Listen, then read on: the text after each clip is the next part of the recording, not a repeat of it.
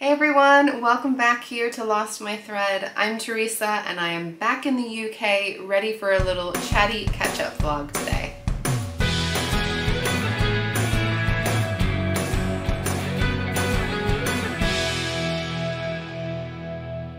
So I've never done a chatty vlog before, but I felt like it really made the most sense as a way to just get you up to speed with my trip to Chicago. If you're not aware and you're new to my channel, I am from Chicago. I live in London in the UK, and I recently went back home to visit my family. It had been over 3 years since I saw them, so it was a very big deal to go home.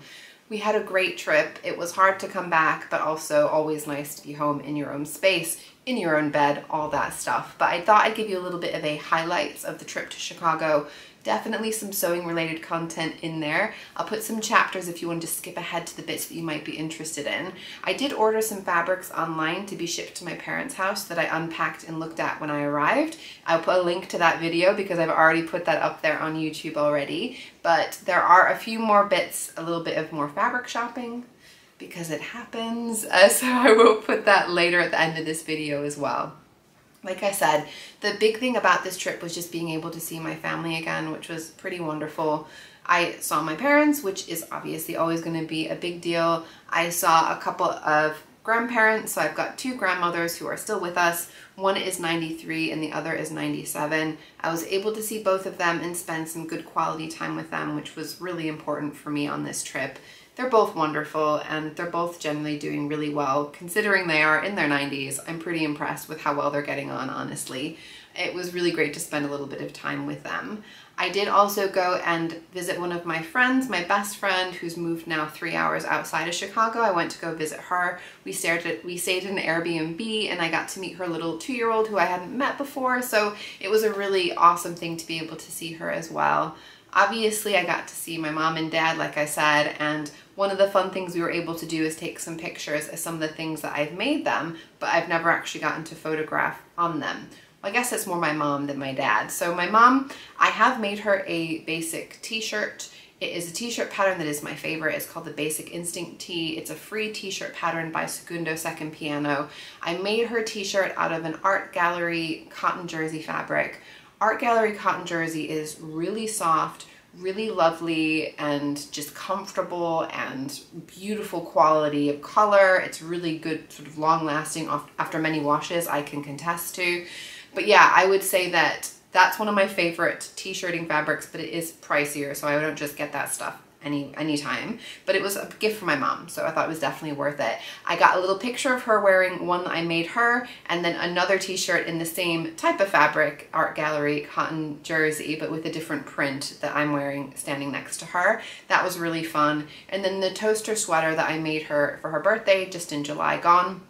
She had really complimented the sweatshirt that I'd made when I made the toaster sweater and said she really loved the color and all that, and I thought, okay, she obviously wants one. She even got to the point of telling me she'd prefer hers to be a little bit longer, so I lengthened hers. I feel like on the whole, hers hits her where she wants it to. I think she looks really cute in it. I thought it would be fun to pose for a picture together, which we did. And then I did also have a little bit of a play with some tie-dye while I was in Chicago. I had thought that I might try to film it so that I could show a video of the process, but honestly, we were in my parents' basement where the lighting was very poor. It was really difficult to get any kind of decent footage, so I didn't bother doing any filming of it, but I can show you a little bit of the things that I did. So one thing that I did was tie-dye a t-shirt for my dad. I haven't made my dad anything before, which I will have to do at some point, but we ended up buying a ready-to-wear t-shirt that I knew was going to fit him, a plain white ready-to-wear t-shirt, and I did a tie-dye technique. It didn't work fantastically well perfectly, but it's pretty dang good, where I stuck a fork in the middle of the t-shirt. Sounds really bizarre, but yeah, you lay the t-shirt flat out on a surface, stick a fork in the middle, and then you twist the fork around, kind of like you're twirling spaghetti or something like that. And then it forms a little spiral, and then I put some rubber bands around that, and I tried to just tie-dye around the spiral. Hopefully you can see it in the pictures. My dad is a total ham, and he was very much enjoying taking the pictures, posing around, you know, showing off how hot he was, all that kind of thing. You might be hearing some noise. I've got some neighbors doing a bit of work outside, but this is my time to film, so I really hope that it's not really distracting. If it is, I'll be back here another time, but for now, we're here and I'm gonna crack on. But yeah, my dad's t-shirt turned out really well. I also did some tie-dye for myself. So I bought some fabric that I wanted to play around with tie-dyeing, a different technique. It's more of a folding technique, often referred to as Japanese or shibori style, but essentially you end up making some long strips of fabric, doing like a concertina accordion type fold, and then folding those together again, putting a rubber band around it, and then tie-dyeing different sections. I'm not describing it terribly well, but Geri In Stitches has a really good tutorial, which is where I followed, and I'll put a link down below if you're interested to see it. But I can just show you what the fabric looked like. I do think it turned out really well. I ended up having to put the fabric into smaller pieces because it just wouldn't fold up very well. It's a linen viscose blend, which is quite a thick fabric, so I probably didn't do myself any favors trying that technique on a fabric that's a little bit thicker. But I'm planning to do a tiered dress with it, so I don't think it will make a difference. But I can show you some of the pieces, and each of the pieces is a little bit different, which is quite a cool effect to it. But this is one of them, just to show you.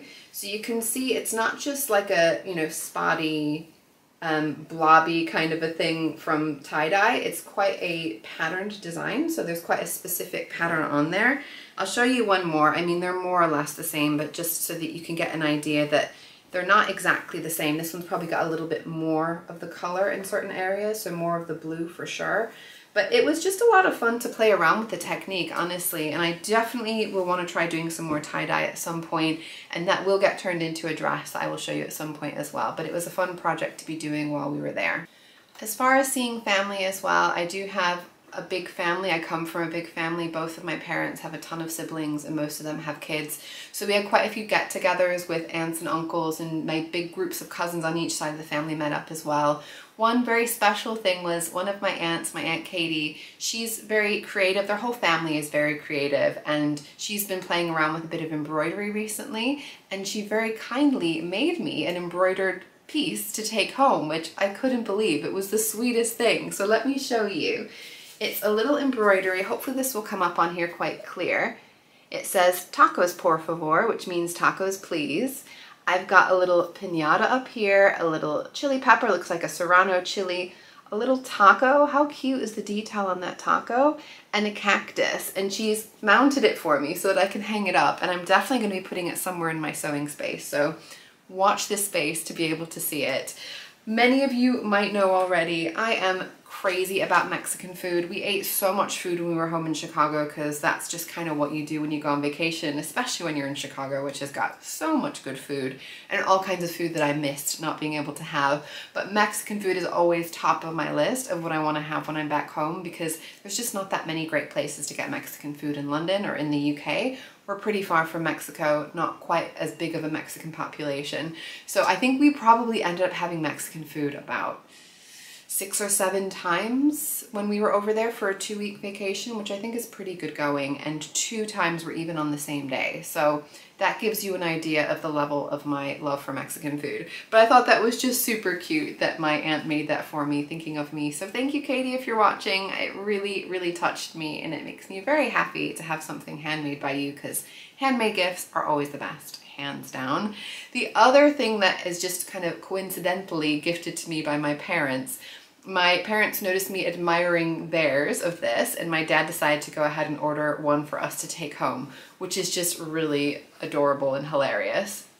And it's sitting back behind me here, and it is this little taco truck. Taco truck on there, I think it says, yeah, más tacos, which is more tacos, but it's not just a little taco truck. It is a butter dish. How funny is that? I saw this in my parents' house. I did not realize what it was. It's like, that's a kooky little decoration. Okay, I mean, that's cute. And then I lifted up and found the butter, and it really cracked me up. So we ended up taking home 2 Mexican themed gifts. I do have to say, for my friends and family out there, I'm not looking for a whole host more of taco gifts. Sometimes people get it in their head that, oh, they love all this thing, I'm gonna buy them a million things with, I don't know, like donkeys on it or foxes, because they seem to like it. I've got enough taco stuff now to last me a good long while, but it was just really sweet to get these thoughtful gifts from everybody back home, and it just gives me a little way to think of them and remember them when I'm far away, so that was a nice little bonus. Something else I wanted to mention, my Aunt Katie's daughter, my cousin Lizzie, she works at the Art Institute in Chicago. She's an art curator for the Art Institute, which is the coolest job that I probably can think of. I'm amazed at all the stuff that she gets up to. She has relatively recently, kind of at the beginning of the pandemic, started working on a project to bring in a crazy, huge, beautiful stained glass window that was designed by Tiffany Company. And it was, oh gosh, I'm gonna forget where it was. I'll put up on the screen where it was when they found it. But she was one of the people who went out to look at it and figure out how they could take it out of the church that it was in and bring it to the Art Institute so that more people could enjoy it and appreciate it and get to see it. And she was a part of the team who were painstakingly cleaning it throughout the pandemic. Well, she wasn't cleaning, but you know, she was on the team of people who were doing it. And it opened in the Art Institute, went up as an installation, as you first come in, you cannot miss it. It's right there, glowing and beautiful. That happened earlier this year. I feel like I want to say it was May, but again, I'll put it up if I'm getting the wrong information. But she told us all about the different elements of the stained glass, different ways that it was made. She can talk for days about art, and I can just listen forever and ever, honestly. I love hearing her tell me about art in general because she's got such a vast wealth of information that she can share with us. But yeah, I would say that if you are in Chicago, if you're going to Chicago, you want to check out this stained glass window. If you go to the Art Institute, you're not going to miss it. Like I said, it's right there when you come in, and it is breathtaking in real life. But I did get some pictures of her talking to us about it. It's the picture with me and my mom, my husband, and my cousin Lizzie, and then some pictures of us standing in front of it. But yeah, really absolutely breathtaking to behold in real life. The other great thing that my cousin was able to tell me about was the Bisa Butler Exhibition that I would not have known was going on if she hadn't mentioned it to me. I wasn't going to the Art Institute just to have a browse around. As much fun as that is, and as much as I love doing that, I really came because I wanted to see the stained glass window that she took part in bringing to the Art Institute, and of course I wanted to see it in real life. But Bisa Butler is an incredible artist. She makes these absolutely stunning quilts, and they are people, they are human figures on the quilts, but the way she puts the fabrics together, they are so expressive, they are so alive. The colors are incredibly vibrant. She uses a lot of Ankara, African wax print fabric, and I recognized a lot of fabrics that I've been seeing during Ankara Appreciation Week, so definitely something that I enjoyed in particular.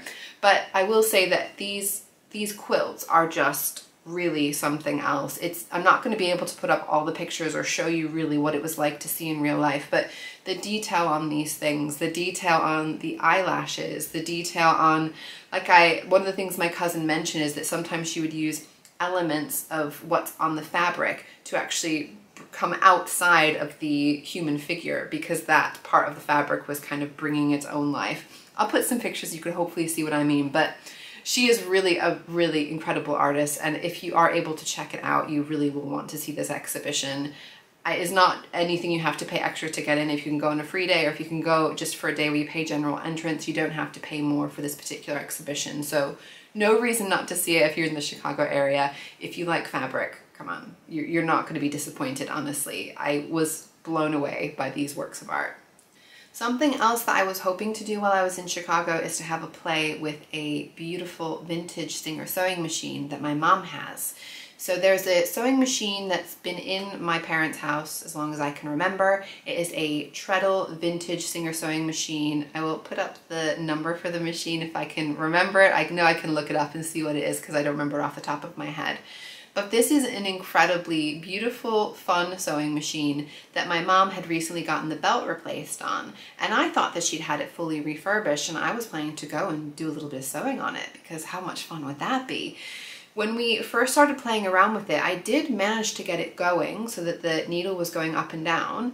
And then we wanted to load a bobbin because I was trying to have the bobbin to match the fabric that I was going to be using.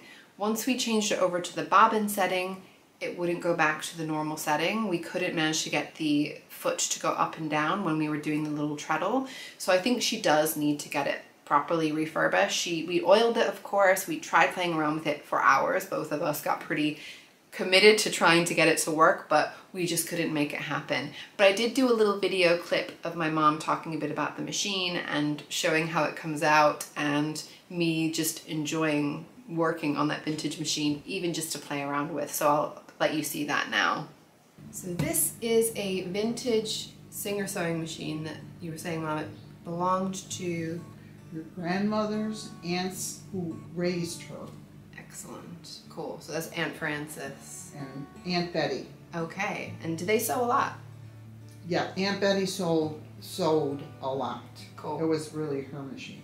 All right. So my mom is going to show me how to open this up and set the machine up and talk me through hopefully how to use it. We'll see how we go.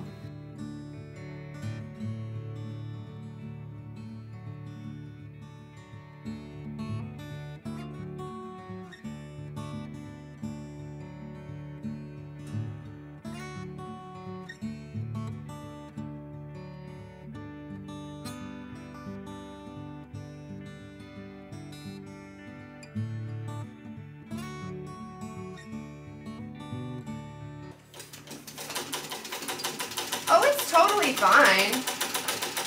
Well, you got it. It's going. I'll give you a more comfortable chair. I've got flip-flops. That is really fun. How cool is this? So I was pretty disappointed that I wasn't able to actually sew on this machine, but it might be something that we can get organized for one day. I did actually cut out my fabric, so I've got all here cut in pieces the Sew House 7 tea house dress that I'm going to be making in this fabric. I mentioned this fabric in my fabric haul video. It is a really glorious fabric, and I am excited to get this worked up into something for real. And my mom did even give me the metal bobbin that we managed to load up. So we did get the bobbin to load. We just couldn't get it to then work, you know, back again to sew as it was supposed to. Something else that we ended up doing that I was hoping to share with you in a bit more detail is we went along to Vogue Fabrics, which is my favorite fabric shop in the Chicago area. It's actually in the suburbs of Chicago in Evanston, Illinois, not far from Chicago. And it is a place that is very close to my heart because I bought a lot of really special fabrics from there. It is probably the place I bought the most fabric from in my life, which is pretty good going considering I've been living in the UK since 2003, but I've gone back again and again to that place. I love that place in general because it always had huge selection, absolutely jam-packed, different categories of fabrics, different whole rooms for different types of fabrics. So there's a room for cotton and dressmaking fabrics. There's a room for more of the kind of fancier fabrics, so things like satins and silks. There's a room for upholstery fabrics. There's a whole remnant room where you can just go digging through all the remnants. So I would go in that place very happily, keep myself occupied for a long old time. I was planning to take you on a tour of the shop and go do a little bit of filming. When I arrived, I did do a little bit of an intro. There was some serious road construction going on, so it was really noisy. It did not seem like it was going to work very well. Hey guys, we are here at Vogue Fabrics. I had intended to show you the outside of the shop, but there is some major construction going on. I'm sure it is really loud right now. It's not very picturesque. But I'll still show you the windows so you can see a little bit of what it normally looks like, and then we're gonna go inside. And then as I was filming and going along the windows, I saw that the window displays were looking really run down. It was looking just all a bit sad. I have found out right before we went that they're actually going to be closing that shop on the main street in Evanston. They have a warehouse and they're going to be opening a shop in the warehouse, which I imagine will be smaller scale. I'm sure with people shopping online, there's just not as many people going into the shop, which is a shame, but I understand, especially with COVID, everyone started buying online, and then why were they going to go back to going into the shops? I do love going into a fabric shop though. I mean, you know, I'm sure most of you can appreciate it's not quite the same as shopping online. But when we went into the shop, honestly, I was just struck by how bare the shelves were looking, and it was really very depressing. It made me really sad. Like I said, I have really strong ties to that fabric shop. I bought my prom dress fabric in there, my wedding dress fabric in there, in addition to just all kinds of things over the years. So it just made me really sad to see it looking so empty and just, yeah, run down, things weren't really tidied very well. I did end up buying quite a few things. So they had a huge sale going on because they are going to be closing this shop down. Of course, like I said, they're going to have a shop in the warehouse, but I'm sure it won't be as big, so they're not going to be able to have as much out on the shop floor. So the sales, I would say, were pretty good. I didn't plan to buy a whole lot when I went in, but then when I saw the prices, it was kind of hard not to buy stuff. The one thing that I did really want to buy something for is something called #Project Dress a Girl. I know that Mari from Mari Sews is going to be talking a lot about that probably before this video comes out. So I'll link to it if that video is out there. I will be doing a whole video on what I'm doing for this project anyway. I can show you a super quick sneak peek though. So I got some fabric that I'm not going to tell you anything about other than quick flash and a sewing pattern. Again, quick flash. I'm going to tell you a lot more about that when I do my full video, but I thought it would be fun just to show you. That was the key thing that I was looking for in this fabric shop. But like I said, I had to go get a few extras. One thing that I had to buy, because when you hear the price, you will understand. I got 3 rolls of buttons, so these whole packs full of buttons in 3 different colors. It was $1 each for the whole roll, each color. So this cost me $3. How was I not gonna buy those buttons? Especially when I show you how beautiful these buttons are. They are all really pretty colors, and they're kinds of colors that I really like to sew with. These are, I wanna say, 1/2 inch buttons, so I can definitely use them for shirts. I can use them for all kinds of things, to be honest with you, dresses easily as well.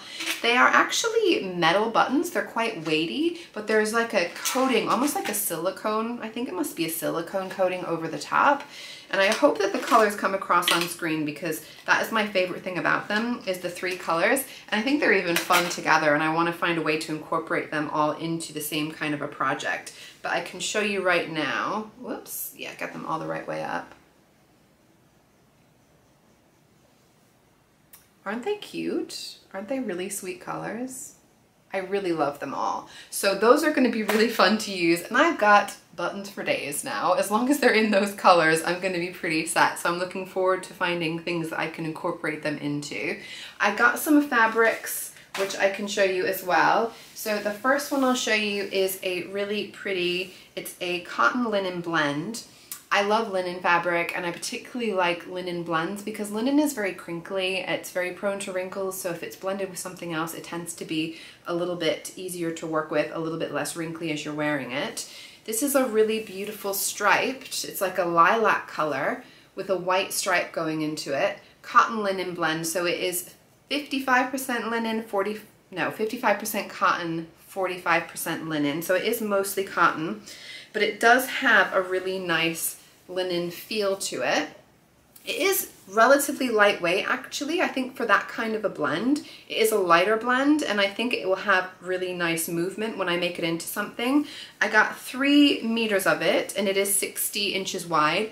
I don't know what I'm gonna make with it, but I don't really care. I love it, and I'm sure it will be cool.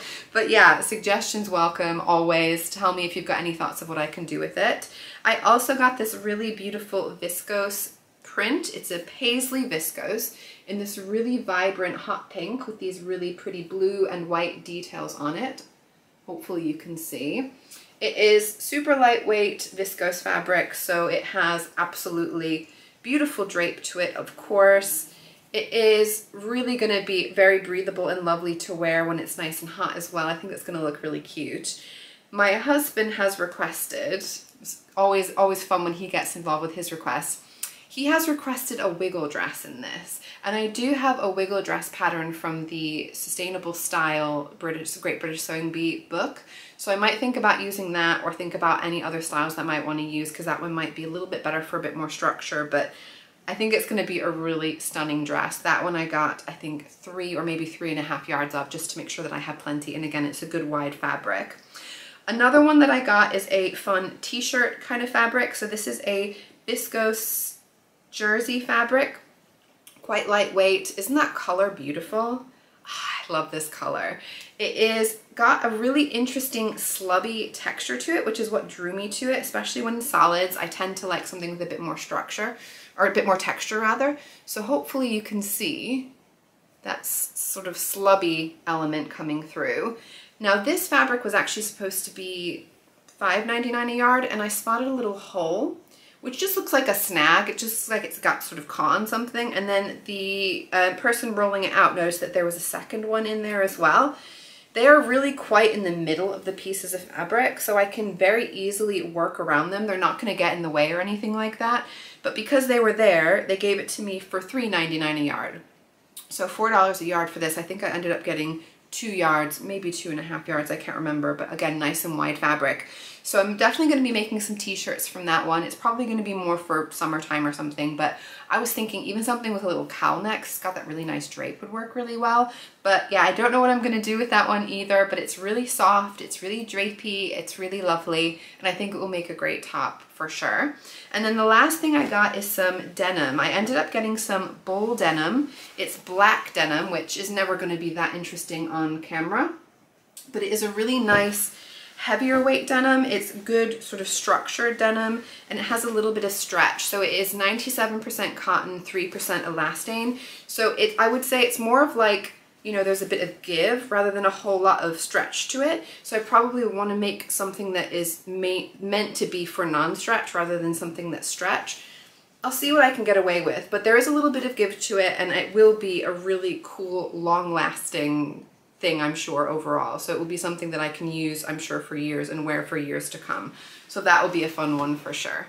So on the whole, I would say it was more of a stash building kind of a project. I am someone who tends to buy things with projects in mind, but when you have an opportunity, like I said, all these fabrics were pretty inexpensive. Nothing was more than $6.99 a yard, and a lot of it was like $3 or $4.99 a yard. So you kind of can't go wrong. And if I'm going to use these things at some point, I might as well spend the money when I'm going to get them for a good price. Now, obviously, you're not going to be buying a whole lot of fabric and then just being able to take that home like it's no big deal. It's heavy. Fabric is heavy. We really struggled to get it into our suitcases and not go over the limit of weights in our bags. So both my husband and I ended up having fabric in the bottom of our backpacks as our carry-ons. So thank you, Phil, for kindly taking some fabric in your bag. I obviously had mine as well in my own bag, and that was the only way I was able to get it home. I think when I ordered stuff online, I had it in my mind that, yeah, I don't want to get too much fabric because it does get quite heavy. But then when I was at Vogue Fabrics, I think I just got a little bit carried away and I didn't think about the weight of it all. And we literally just squeezed by. We had like a 20-kilo limit on our weight of our bags, and one was 19.5 and the other one was 19.9 kilos. So yeah, we were close to the wire, but we managed to get it all through. As far as our trip coming back home, that was a little mini melodrama, which I'm not necessarily going to get into the full details of, but as you can imagine, we had to get COVID tests within 3 days of our flight coming back to the UK. We ended up going to Walgreens, who were able to do the test for us for free, which I was amazed by. We were getting quotes of like $140 each, $165 each, you know, for each of us to have the test at other places. But Walgreens said they'll just charge the British government for it because the American government pays for the COVID test for Americans. I'm American anyway, so who knows, maybe I would have been able to sneak in, but I don't have insurance and I don't have, you know, residence in the US, so I didn't know if that was going to work out. But they did agree to do the tests and they did take the tests. But by the time we were getting onto our flight to Ireland, where we had a connection, we still didn't have any negative result yet, and they were understandably very reluctant to give us our boarding passes and let us go through because we weren't going to be able to necessarily go through all the way to the UK without those negative COVID tests. Ireland doesn't require a COVID test if you've had both vaccines, and my husband and I have both had both vaccines. So we were able to get the boarding passes to Dublin, which is where we were flying through. And it was a pretty stressful time though up till that point, trying to, you know, call the place where we'd had the test, try and chase it up, sending emails, you know, just having a little bit of a nightmare really getting through. Our flight was then really delayed leaving Chicago, so we were in the airport for longer than we expected. By the time we were getting to Dublin, we had 20 minutes between us landing and the flight taking off to go to London. We didn't even know if we were going to have our COVID test results. We didn't have any boarding passes. I don't know how, but we managed to get through. We had negative COVID test results when we landed. It had all been processed. We actually had gotten boarding passes on our phones earlier that they let us use. We went through. We literally went in, got on the plane, and we must have left within, you know, 5-10 minutes. Our bags, on the other hand, didn't make it in time. So we managed to get those sent to us the next day, which was, I'm not gonna lie, a little bit stressful considering my suitcase had a whole ton of me-made clothes in addition to all the lovely fabrics and things that I bought while I was in Chicago. It's all here now in one piece, and we are happy to be back, happy to be safe and COVID-free. It's been a bit of a stressful journey at times, but on the whole, so worth it to be able to go home and see my family.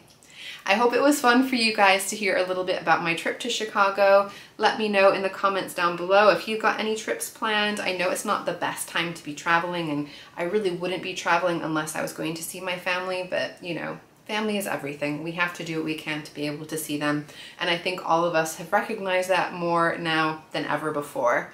If you are enjoying my video and you want to see more of what I'm doing with these fabrics, you want to see more of my content, please do subscribe. Give me a like if you enjoyed hearing a little catch up with me today, and I will see you all again very soon with more videos. Bye!